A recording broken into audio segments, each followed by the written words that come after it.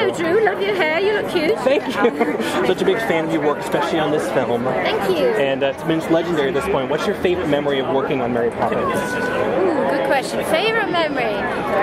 I think it was that scene, supercalifragilistic, and we're sitting there with the toffee apples, looking at the animated characters, which of course are going to be put in later. But it was really cool because the crew, this scene took like a week or two to make, and the crew every day would say, you know, what flavor toffee apple would you want tomorrow?